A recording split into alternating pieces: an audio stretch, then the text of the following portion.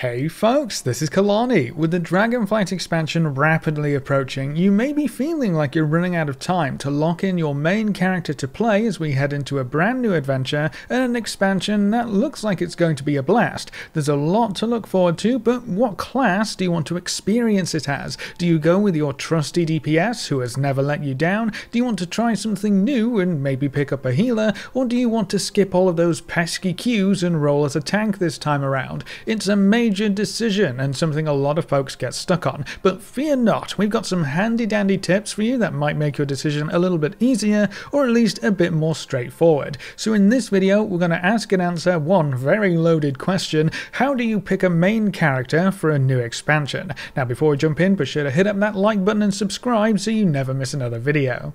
First things first, the most important question you have to ask yourself, and at least try to answer first, is what role do you want to play? Because if you want to tank, then a mage isn't really going to be a great fit, and if you want to try your hand at healing, well, a rogue doesn't seem like a good idea either. Are you okay with your class only having one available role, or do you want some options to switch things up? Because that's going to limit your choices even more. The roles that a class has access to will dictate how your character can interact with the world, and most importantly how you play during any type of content, whether you're going to solo through story quests, working on some world quests or reputation grinds, or if you want to hop into dungeons and how you want to run dungeons. There's a big difference between joining the random heroic queues and trying to push mythic plus as high as you can, and then of course the big endgame activity of raiding. You can get a completely different experience out of the exact same raid just by playing different classes and roles, because your job and how you play is just so different.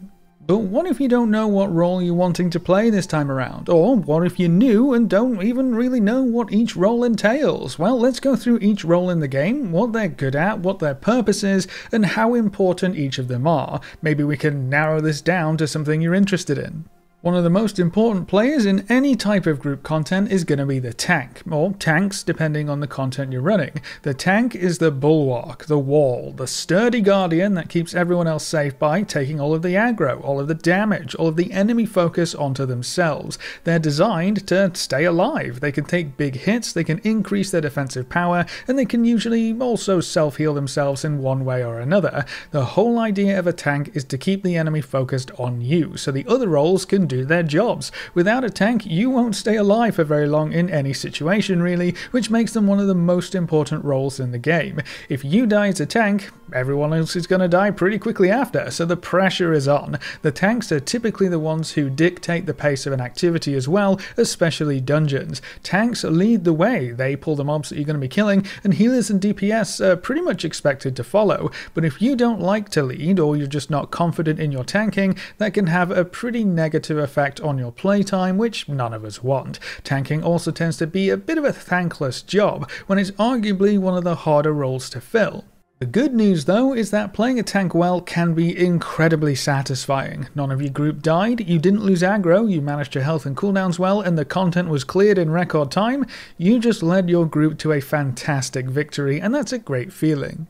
The other role that's hard to fill and is right up there with the tanks as a key player in any group are the healers. I think healing is actually the hardest role to fill, for me personally anyway, and it's also the most stressful. The goal seems easy, but actually getting there is a whole lot of effort. Your job is to keep your team alive, keep everybody above zero, because as long as the tank is alive, they can take the damage, and as long as your DPS are alive, they can dish out the damage. That's the perfect recipe for killing whatever you try to kill. And then as long as you and your other healers are alive, well, you can try to keep everyone else alive, so the entire group is relying on you to do your job so they can do their job. That's why it's typically the most stressful role, but that's the bottom line of healing. You're the main thing that stands between your group's victory and defeat. I think good healers are really what carry content, because when something starts to go wrong, it's typically the healers that have to make some amazing plays to bring the group back from those mistakes. Now on the flip side, healers also tend to be the first target for toxicity. People tend to get a bit annoyed if they die, even if it's their fault, so expect to share a good chunk of the blame if anything goes wrong, even if it wasn't really down to you. Thankfully, healing can also feel very rewarding because it's very clear when you make a large difference in a group as a healer. Did you just save the tank's life with a quick cooldown and a huge burst heal? They probably noticed. Did the raid just almost die, but your quick raid cooldown brought everyone back up to manageable levels? Well, at least you probably noticed. You can save the day as a healer, and it feels incredible when you do. The tanks and healers are definitely the key to any successful group activity in World of Warcraft, whether you're trying to take down the big bads of the current patch or expansion in the current raid, working your way through the Mythic Plus dungeon system, or even trying to climb the ranks in rated PvP. Tanks and healers always have their place, though they do tend to have more responsibility and are often much harder to play well. That leaves us with the last role, the DPS. This role is deceptively simple: do damage. As much as you can, as quickly as you can, and at least somewhat try to stay alive. A dead DPS does no DPS. After all, most DPS only care about one thing: topping the charts, getting that top spot on the DPS meter, and doing anything they can to squeeze out just a few extra damage points. DPS can be split into melee and ranged DPS, and while they both have the same overall purpose and reason for being in a group, to deal as much damage as possible, they do play in significantly different ways. The melee are going to be right up against whatever they're attacking, hacking, slashing, disemboweling their targets. This is great for anyone who loves to be in the thick of things. The major downside, though, is that when it comes to raid bosses especially, you don't really have the best scenery. Most of the time you're stuck staring at the boss's butt. The trade-off here is that melee are typically a lot more mobile. Moving doesn't hurt your DPS quite as much. You can still use all of your abilities while moving or strafing or jumping, which means as long as you stay on the boss's butt, you can keep DPSing no matter how much you have to move around. They do typically have to pay more attention to ground effects though. It's very easy to tunnel vision on the boss and not realize you've been standing in the fire for the past 30 seconds and your healers are getting really tired of keeping you alive. It also gets quite busy in melee sometimes. You have the tanks, you have the other melee, any hunter's pets or warlock's pets, and all the spell effects going on that it can actually make it kind of hard to see sometimes. At least that's my excuse when I've been standing in the fire for the last 30 seconds. On the other side, ranged DPS can be much further away. They have a bigger picture of what's going on, and it's almost like a tactical DPS spot. You can see more, you typically have more to do when it comes to mechanics, and you kind of just have more time to react to things. It's a slower playstyle with a strong focus on pre-planning, pre-movement, and finding the perfect spot to stand still to fire off those long cast times. Most ranged DPS cannot DPS and move at the same time, so it's really important where you decide to stop to start those casts. If you have to cancel your casts to keep moving time and time again, well, you're just not doing any DPS, which means you're kind of not doing your job. The trick is learning how to stutter step your casts to maximize damage while moving for mechanics, and knowing which parts of your rotation allow for additional movement. Learning and understanding a fight and its mechanics are also very important, so you can be proactive instead of reactive, which will increase your potential DPS drastically. So I do believe you really have to learn a fight as a ranged DPS to get the most out of them. Now there is one DPS that kind of gets the best of both worlds, the Hunters. They get the mobility and DPS uptime of a melee with every other benefit that comes from being a ranged DPS. They can stand at range, so they get the bigger field of view, but they can freely move while maintaining almost 100% of their DPS. It really is the best of both worlds, which is also why Hunters are typically given every annoying or difficult mechanic in a raid setting, because they have the tools to deal with mechanics while keeping up with the DPS. So if you want to lead the charge, dictate the pace of a group and take the aggro on anything and everything in sight, it sounds like you should be playing a tank. If you want to be the lifeline for every group and carry your group to victory with some sweet plays and can handle the stress of an ever-changing playstyle, it sounds like you should be playing a healer. And then if all you care about are big numbers, well, you definitely should be playing a DPS. If you want to stare at a boss's butt all day, go melee, and if you want to take the easy road, definitely go for a ranged DPS. With all of that laid out, hopefully it makes it a bit easier to narrow down your choices and lock in the role you're hoping to fill. But even with that huge hurdle out of the way, there are so many tanks, so many healers, and even more DPS. How do you even begin to choose which actual class to go forward with? Well, the first thing I would strongly consider is the theme of each class. Take the tanks, for example. How do you feel about tanks using shields? And I'm not talking about absorbed shields, I mean literal shields, because while the paladins and warriors use a hunking plate of metal to defend themselves, Death Knights, monks, demon hunters and druids do not. Death Knights go all in with a two-handed weapon using death and blood magic to steal the health from their foes. Monks are mostly just using their fists, bobbing and weaving and staggering their damage over time to make them incredibly smooth to heal most of the time. Demon hunters are hardening their skin and using bone spikes to defend themselves, and they use fell magic to heal themselves and fend off attacks. And then druids, well, druids have their claws and teeth, I guess. They do get some cool bear forms to play around with though, so that's really cool. So what would you prefer? What do you like the look of, and which kind of setup do you think you could make the most amazing transmog for? That's the kind of thing you should consider when deciding on a class, because if you don't like how the class actually looks and the themes surrounding it, then chances are you probably won't stick with it for very long. You can say the same thing for the healers. Sure, they all do more or less the same job, right? They keep everyone healthy, they keep everyone alive so everyone else can do their job. You can't exactly tank a boss or dish out some DPS if you're dead on the floor now, can you? Well, a holy priest or a holy paladin channels the power of the light to heal their allies, whereas a druid or shaman tap into the power of nature, and then the monks are dancing around with some awesome kickflips and green swirly mist. But holy paladins are usually in melee, dishing out some extra damage whenever they can,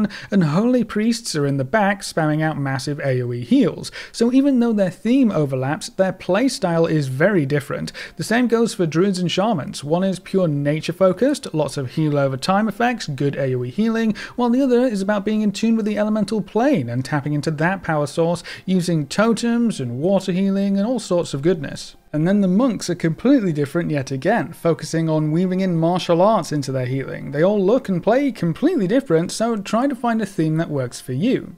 And then we come to the DPS, where I think theme matters the most, arguably. There's a lot of overlap between the classes in terms of how they play. Some classes are based around a build-a-spender playstyle. Warriors, rogues, death knights, monks, rat paladins, they use certain abilities to build up a resource and other abilities to spend that resource. It's all about the cyclic rotation of priorities and ensuring you don't waste a drop of your precious resources. But each class has a very distinct theme, and despite certain abilities kinda doing the same thing, at the very least they're going to look different while doing it. So theme really shines through, and it's what separates the DPS the most in my opinion. Do you want to be a stealthy, stabby, sneaky melee DPS, or a foreboding, plate-wearing, clanking all over the place warrior with a very shiny weapon collection? The choice is ultimately up to you. The same goes for ranged DPS. We have a lot of casters in the game at this point who all seem to do the same thing, right? Stand still, somewhere in the back, and fling spell after spell while trying, and sometimes failing, to not stand in the puddles of fire.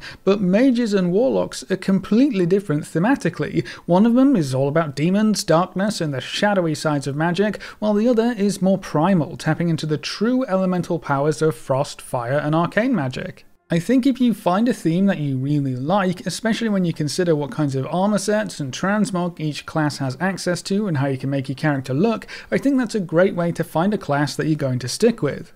Honestly, I think one of the more exciting parts about Dragonflight and choosing a main this time around is that you can pick and choose how to express your theme and which sub-themes of a class you might want to pursue based upon their class trees. There are so many options spread out across the various talent trees, and it's a lot of fun tinkering around with different options for different situations. The new talent trees have made playing around with multiple characters a lot more fun as well, and I also think this system will be a cornerstone of WoW going forward. There's so much potential for expanding these talent trees, and I'm excited to see what the dev team does with it in future patches and expansions. But then we also have something rather special in Dragonflight, a brand new class, the Evokers. This doesn't come around all too often these days. The last new class was back in Legion, so it's always a lot of fun to pick the new class. No one really knows the perfect way to play yet, theory crafting is all over the place, and at the end of the day it's something you haven't played before. That's always refreshing, especially when the new class has a new feature or a different way to play. Evokers have abilities they can charge up for different effects, which is really fun to play around with, and they have deep breath breath abilities where they soar across the battlefield, breathing fire as they go. Looks like they're going to be incredibly mobile. I'm really excited to see how they do in the expansion, so if you want to play the new kid on the block, Evokers could be a great pickup as well. Bear in mind that being new also comes with a few drawbacks, like more bugs, broken abilities or interactions, or just very wonky tuning. Now, if you're just looking for the easiest class to play in each role, I can help you out with that too. For the tanks, I would have to go with the druids. They're big, they're beefy, they have great defensive cooldowns and abilities, they are very easy to play, and they should do pretty well for themselves in this expansion. It just ticks all of the boxes for an easy to play tank that is also good at what it does, without having to put too much effort in. Now, druid tanks have been called a bit of a boring tank, partially because you're spamming the same abilities most of the time, but if that's okay with you, and all you want to do is be able to skip those queues and be a sturdy tank almost no matter what, druids are going to be a great pick. They also give you the most options out of any other class, which is always nice if you want to take a break from tanking or you want to swap your role without having to swap your class. As for the healers, the easiest healer to pick up and play and do well with is still going to be the Holy Priest. They just have so many tools at their disposal, honestly maybe too many tools at this point. You're going to need quite a few extra keybinds for a Holy Priest, but the point still stands. They are very easy to pick up and play, their entire toolkit is quite straightforward, but they kick out an insane amount of healing, and they have an answer for almost any situation you might find yourself in. There are also a lot of very fun and powerful talents you can swap around for various situations, which will make you an amazing group mate for any type of content. Holy Priests are also shaping up to be really good, so not only are they very accessible, but they also have an amazing amount of potential.